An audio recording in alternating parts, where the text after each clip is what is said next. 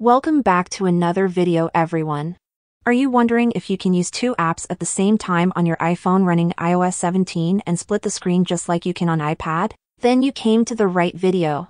I have to disappoint you and tell you that you cannot. Apple did not enable the split screen functionality on iPhone devices running iOS 17. It doesn't matter if you have an older iPhone model or the newest iPhone 15 or 15 Pro, you cannot use two apps at the same time on your iPhone just like you can on your iPad.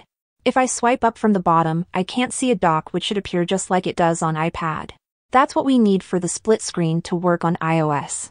And if I long press on an app and drag it in the multitasking, it will just disappear with no reason, and it's now gonna let me use two apps at the same time on my iPhone.